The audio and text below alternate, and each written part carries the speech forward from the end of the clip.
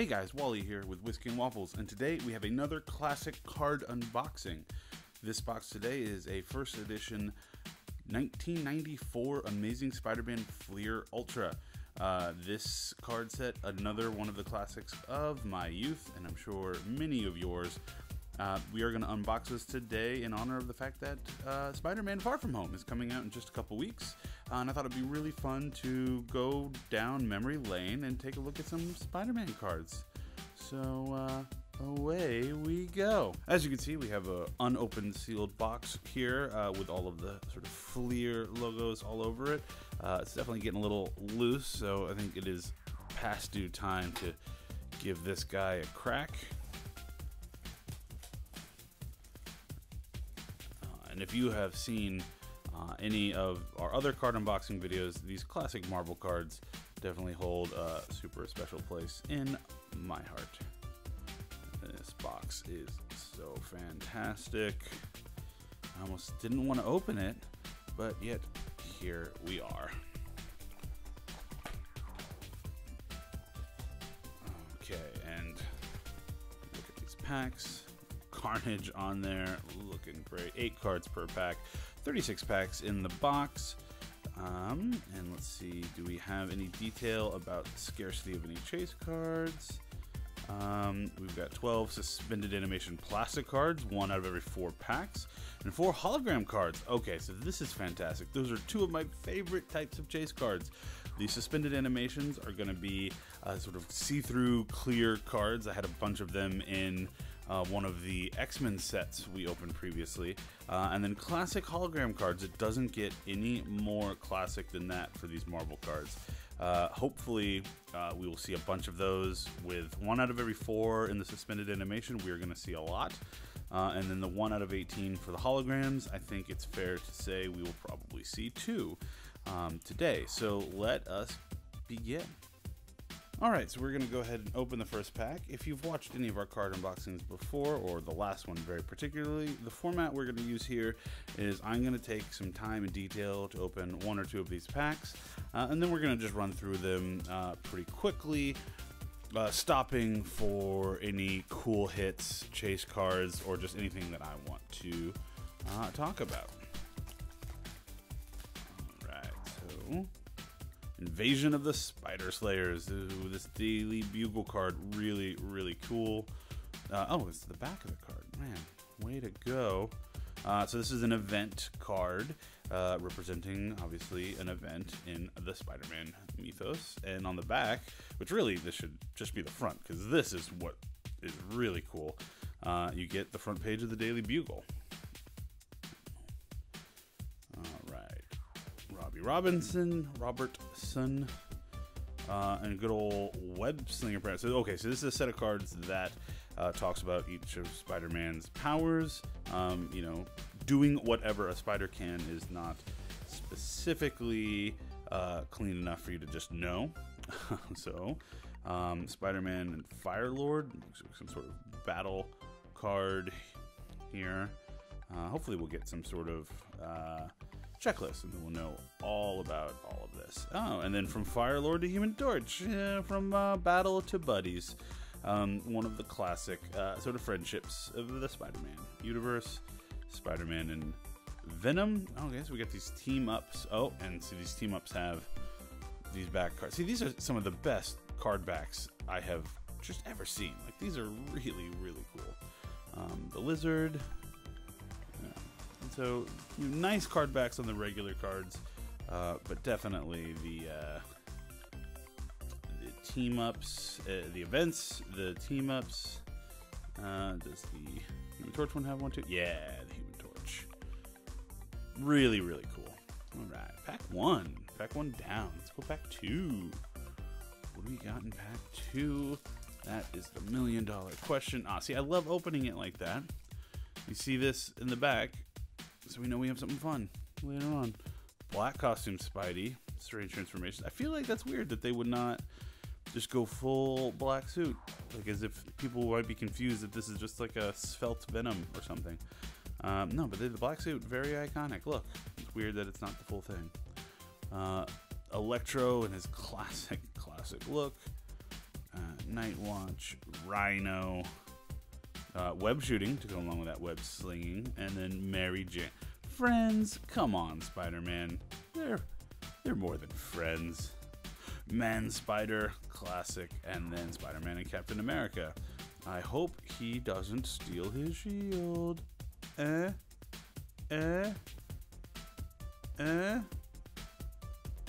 I'll get back up. Open up cards.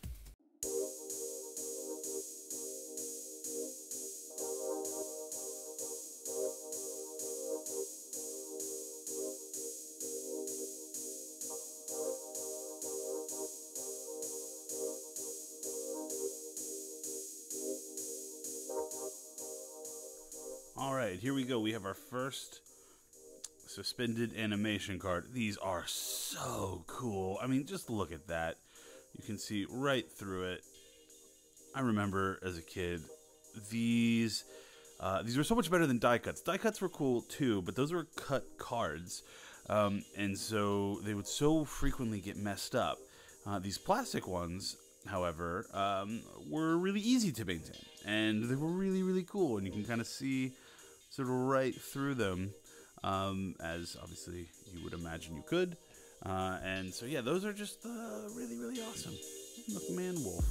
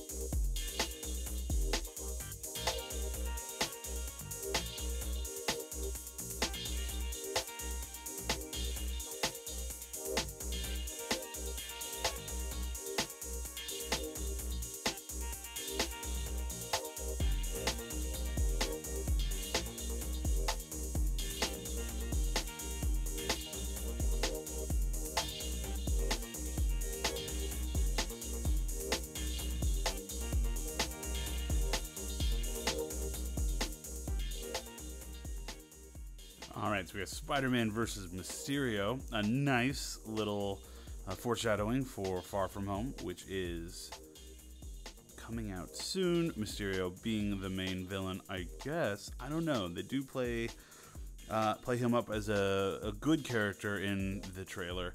Obviously, that's some sort of ruse, but still very fun and interesting. Oh, okay. And then the second suspended animation, we've got Carnage. Venom and Carnage. We're one Spider-Man away from having really the only cards people cared about in the early 90s.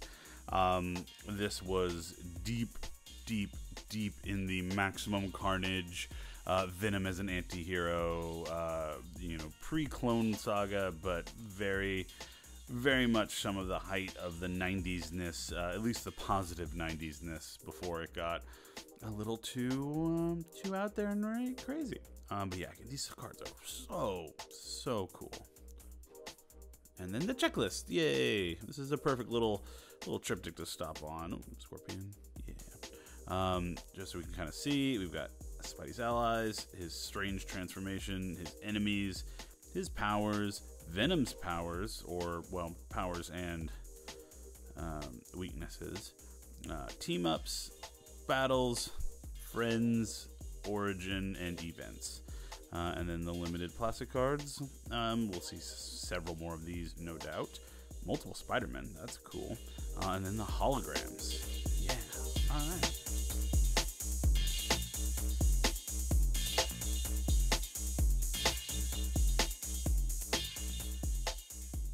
And what is this black card, or this white card, you might ask? Let's just sort of thumb through those. And it's like, well, seeing as how the hologram cards were really special, they were actually made without backs. But you can see, oh man, this is so cool. you can just, even the effect is actually, you can kind of catch it in the camera there. That's pretty cool. Yeah, this is one of the hologram cards, one of 4. This is the Carnage. These were the mainstays of the chase cards in the early Marvel, and even DC, I believe, had a couple of these sets. They were always just like awesome to see, because not only were they just very rare. I mean, 1 out of 18 packs is actually pretty common compared to, I think, some of the rarities in some of the other ones. But they also had this really fantastic 3D look. Like, you can really get a... I mean, they're holograms in very much the true sense of the word. I loved that these kind of cards eventually became, you know, tools to sell alternate comic book covers. One of my absolute favorite comic series, X-Men, growing up, had a run. I believe it was the Fatal Attractions miniseries, where every issue just had like a hologram card like glued to the front. And it was completely useless. It meant nothing, but it looked cool. And yeah, so catching these in the packs are always a treat. Always a treat. Look at that, super cool.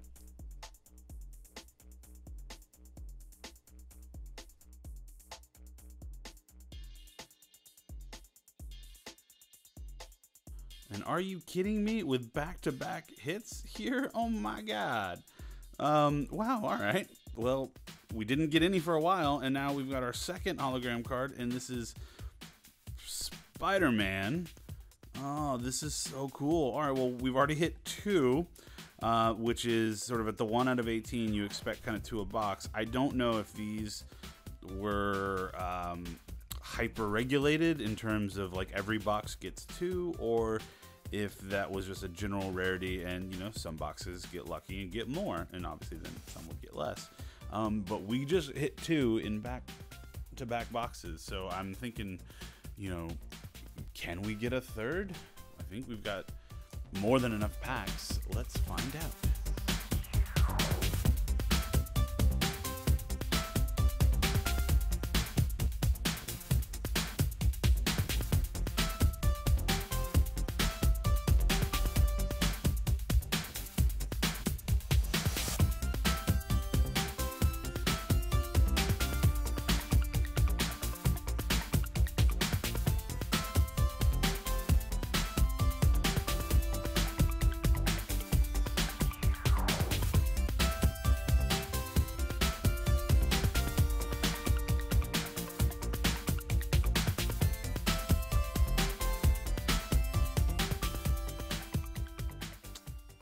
The origin card, Spider Bite, very, very cool. But I did stop here because we got another suspended animation. Our third, Mr. Hobgoblin.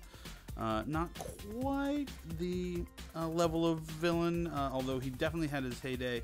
What was great about Hobgoblin in the Spider-Man the Animated Series, he was actually voiced by Mark Hamill, doing a sort of pseudo-jokery kind of thing, and he was doing both Joker and Hobgoblin roughly the same time. I always thought that was a nice little thing, you know, having the Joker be in both DC and Marvel all-time classic cartoon shows.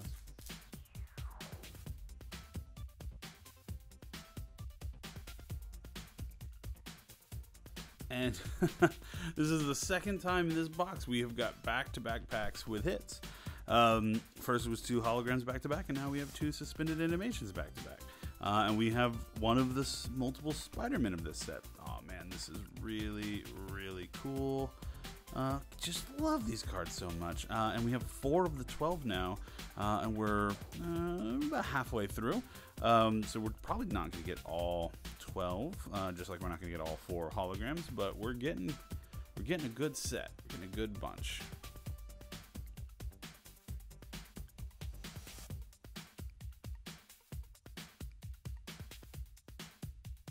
I don't know if you can see this, but some of these packs are definitely getting up there in age, and they are coming in all sticky and all bent. Good thing there's not any crazy hits in here. Otherwise, that would be really sad.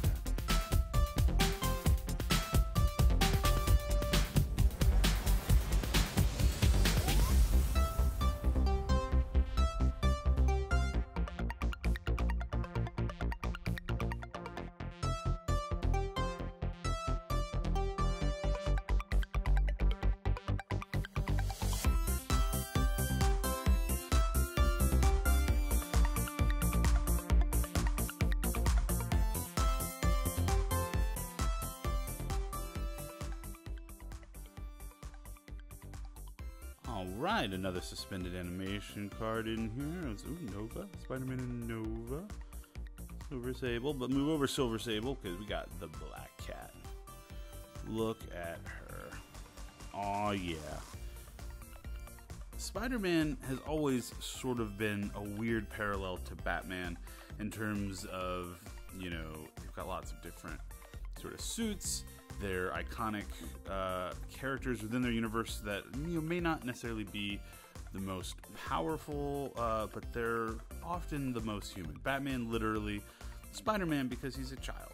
And they both have arch villains who are crazy laughing guys, and they have cat-based sort of anti-hero slash pseudo-villain slash love interest-y type people.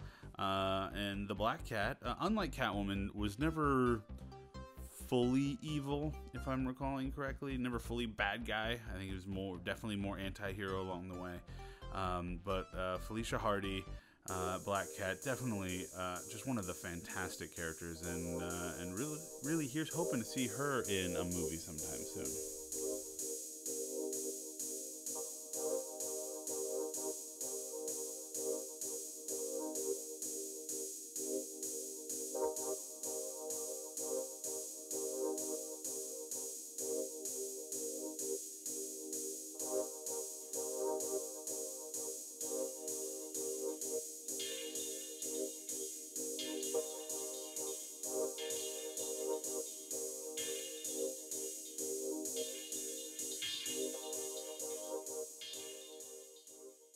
And another suspended animation, this time the Lizard. Let's make sure there's nothing great in here. Ooh, Black Suit Spidey. The Black Costume Saga. Got that guy from the Secret Wars and turned it into, well, just an entire new avenue of characters and really movies and just all sorts of fun stuff. The 90s and beyond. But yeah, this guy, the Lizard. Look at that. More quality.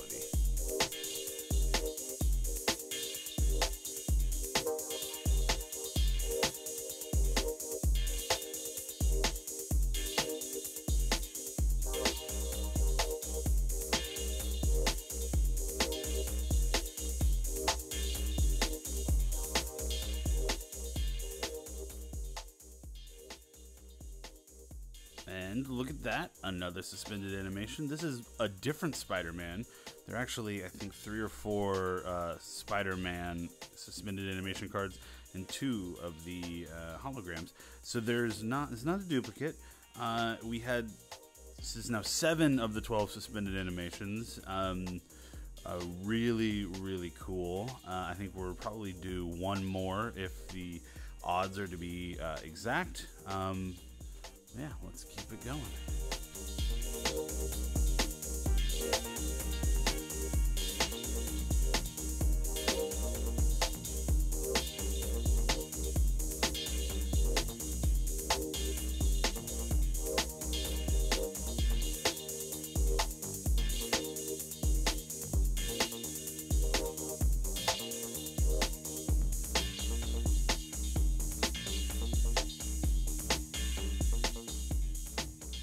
Alright, and here's probably our last suspended animation.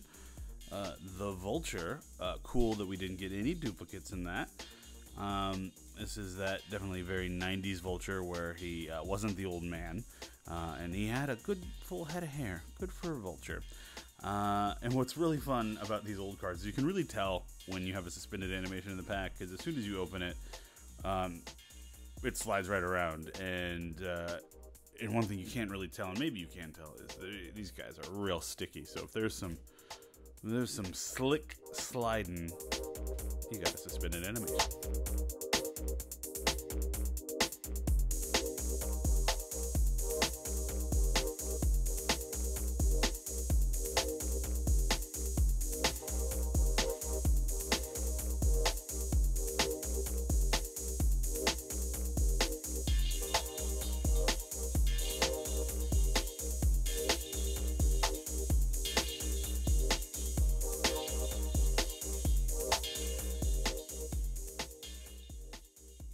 All right, so the last card pack. Let's see. Do we get any last chase cards in this set, or are we tapped out of those? Funeral arrangements. Oh, there's good old Vulture. Good to see him back. Green Goblin. Spider-Man and Tombstone. A fun little cameo side character out of Into the Spider-Verse. You know, when do you really see Tombstone on TV? Or, well, in the movies. I guess it's TV now, because that's where you watch it. Black Cat, yay. And then, yay, we do get one more. Dr. Octopus. There you go. There you go. So we got 9 suspended animations, 9 of the 12. Which means there's only 3 left to get. That's pretty good for a chase set. And then we got half of the holograms, 2, which is pretty much on point and what you would expect out of a box of 36 unopened packs. Cloak and Dagger, yay. I need to watch your show. So there you have it, guys. An unopened sealed box of the Amazing Spider-Man Fleer cards. We did pretty well. I think I don't want to check the checklist like I did in the X-Men video, but, you know, based on the eyeball test, I'd say we've got the vast majority of a full set in here, if not a complete set, very, very near it. In terms of chase cards, as mentioned previously, we've gotten 9 of these suspended animation guys. Dr. Octopus, Vulture, Spider-Man of one type, the Lizard, Black Cat, Spider-Man of a second type, Carnage, Hobgoblin, and Venom. And of course, 2 holograms. Stop looking at the DVDs I have. Jeez, guys. Carnage and Spider-Man. Jeff Spider-Man.